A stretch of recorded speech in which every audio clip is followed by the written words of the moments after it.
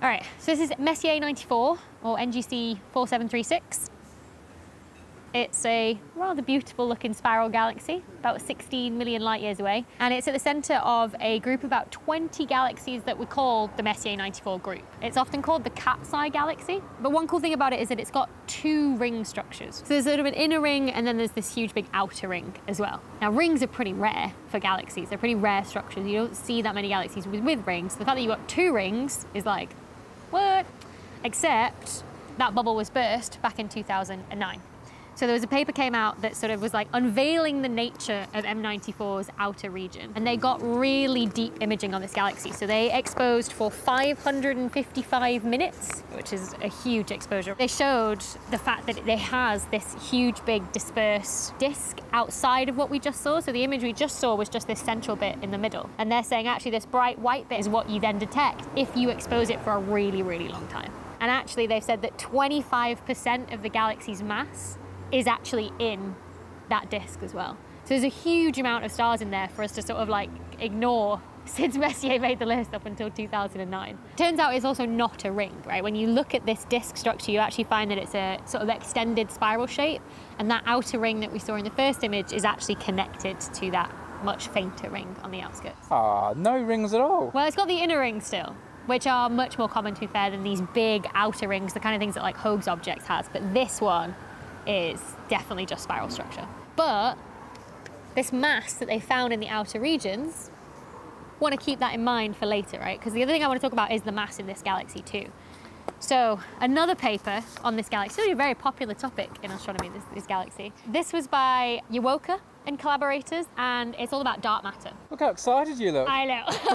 Okay, let's talk about dark matter. So what they did in this paper is they looked at the rotation curve of this galaxy. This is where we look at the speed that the stars are moving at different distances from the center of the galaxy, right? So this is what Vera Rubin did back in the 60s, which rotation curve of Andromeda, for example, and that was the very first observational piece of evidence that we had for dark matter. But if we think about what this would look like, say, for the solar system, for example, right? If this is, distance from sun, and we say that this is sort of like the speed that galaxies rotate at, so V velocity. And, if we think about Mercury, orbits very quickly. It takes like 88 days or something, right? So here's Mercury, then we get Venus at like 225, Earth at 365, Mars at double that, Jupiter 12 years, Saturn 29, Uranus, Neptune, etc. Right? The shape looks like that, right? Ish. I joined those dots, right? So the reason you get that shape in the solar system is because all the mass in the solar system is pretty much concentrated in the sun. So that's Newton's laws, Kepler's laws. It tells us that as you get further out, okay, yeah, those planets have got further to go in their orbits, but they also just move a lot slower in terms of speed as well. So if we think about when we look at a galaxy, where are the brightest points in galaxies? They're in the middle. Okay, so we'd expect a similar shape. They've also got a black hole in the centre. They have got a black hole in the centre, yeah, but a black hole isn't 99% of a galaxy's mass. It's still an appreciable amount, more than you would think. It's maybe something like 1%, but it's not the same sort of scale as the solar system. But when you do look at a galaxy's rotation curve, you don't see that. You don't see that shape at all. So if I draw it on our solar system shape, what Vera Rubin found way back in the 60s was that it did something like this, which is just the complete opposite of this. And if we think about what our understanding of gravity is telling us, so our best theory of gravity, Einstein's theory of general relativity, if we think about what that tells us of the distribution of mass in a galaxy, it means the majority of the mass in a galaxy is on the outskirts, not in the middle. But we just said that when you look at pictures of galaxies, it looks like the brightest point is in the center. The brightest point is where there are more stars. More stars means more mass. So when that was first looked at, these rotation curves, as people call them, that was the first evidence we had for dark matter. This idea that there's matter that is invisible to us on the outskirts of galaxies that we can't see. There's actually maybe even 10 times the amount of normal matter that you have that makes up stars, dust, gas, and everything else. It could just be boulders, couldn't it? Yeah, it could be anything. So this is the thing. So people at first thought it was like a combination of all the black holes, all the neutron stars, all the failed stars, all the rogue planets, all the dust, all the gas. But when you make that calculation, it's nowhere near enough. It's only something like 10% of the invisible matter in the galaxy. It could even be those ducks over there. It could be ducks. There's a whole family of them. They're science curious. That's why they've come to say hello. Yeah. Was that Dr. Becky? And so, well, that duck is getting really ferocious over there. Sorry. It just keeps bobbing down and bobbing back up again. What are they doing? It's all this talk of dark matter. They were like, no, don't agree with that. No. They're going, what are they doing? I've never seen ducks do this before. Chill out, guys. So the other thing that you can do, along with sort of saying, all right, let's rule out black holes and maybe let's, hunt for a particle that it could be, is to say maybe we've got gravity wrong.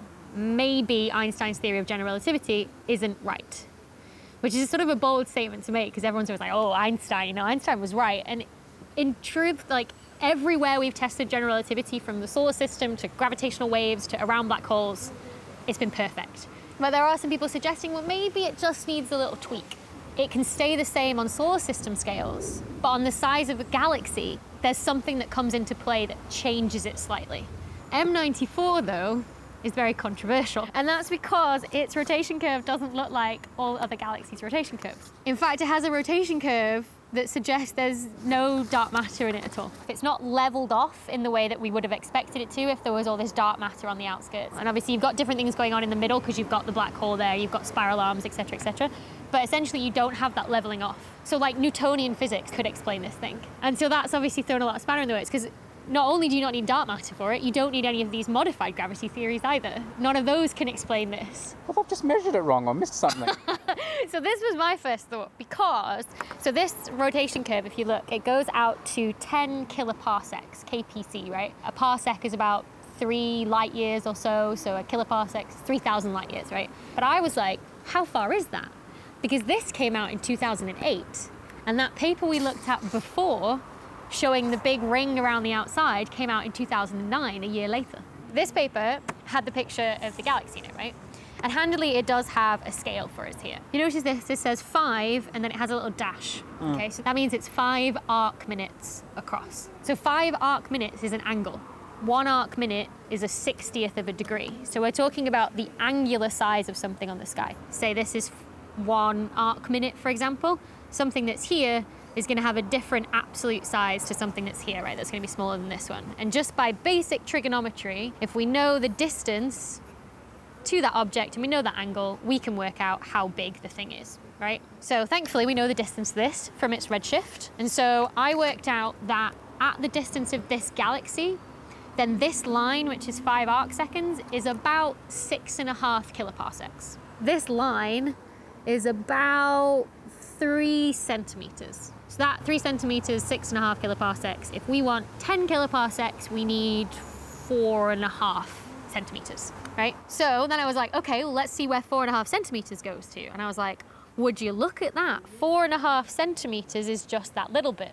And this was the point that I got very excited, because I was like, maybe they've not even looked at this bit where there was 25% of the mass at all. Maybe they've, they didn't know about that then. And I was like, maybe we should be putting in telescope proposals, Brady. We should be writing a new paper about this. And then I remembered it's radius and not diameter. Actually, they're going from the very center and they're going out to 4.5 centimeters, which covers that full diffuse thing. And I was like, oh, that's disappointing. I was like, we were onto something there. It would have been amazing. But then I actually thought, well, if you look at this image, you can see there's lots of gaps that are just there because obviously the spiral arms are shepherding material, and so they do leave gaps in there. So perhaps these sort of dips and peaks in this rotation curve, they do sort of coincide if you measure it with these gaps in the data, right? So I was thinking, well, that also depends on how you take this data. So the way they get at this data is with what's called a spectra, right? You take the light from the galaxy, you split it into its, prism, its rainbow of light, and you see the features in that galaxy of the light, right? Usually the way that's done is with a slit. So you put literally a slit along your galaxy and you take the light in that little slit, and then you can very easily split it and know which part of the galaxy's radius it came from. So obviously what data you get therefore depends on where you put that slit. But if these sort of dips and everything in where there isn't any stars are obviously affecting this rotation curve this much, this is one of those things that it's not going to be easy to get an average across the whole thing. So I'm wondering whether what you should do instead of getting a slit is do what we talked about on this channel before, especially Mike, where you get this different type of spectral data, which is called an IFU, integral field unit, where you have this bundle of fiber optic cables that take a spectra in each one, and you sort of mosaic or jigsaw piece the galaxy up, and then you can get the velocity that the stars are moving all across this entire galaxy. So basically, you don't believe that the rotation curve is really different? I am approaching this with a healthy dose of science skepticism, right? Because every other piece of evidence we have from galaxies and from our simulations suggests galaxies have to have dark matter. And I'm not saying, there could be, never say never, there could be one that has somehow managed to do it, but it looks very similar to all the other ones that we know do have it. So yeah, I want to get IFU data on this. So the first thing I did was maybe somebody's already taken it. And I searched every IFU survey that I knew that was publicly available, and I couldn't find it. So I still think, Brady, we should put a telescope proposal together.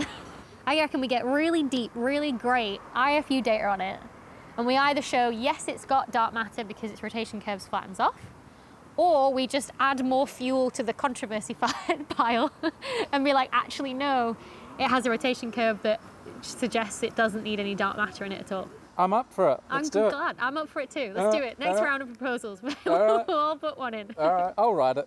Yeah, okay, yeah. That would actually be really helpful if you could write that. You're not going to have one of these ANSI features.